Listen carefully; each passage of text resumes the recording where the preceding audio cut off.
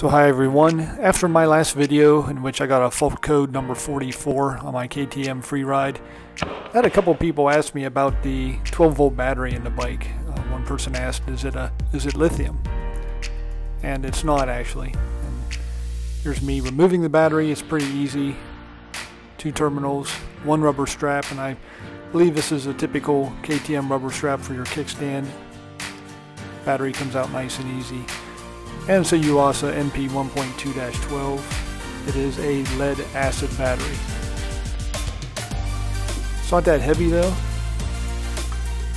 The mass of it is 0.58 kilograms, which is 1.3 pounds. If you do a search on the internet for this battery, of course you can find it's pretty easy. It's also available at Amazon.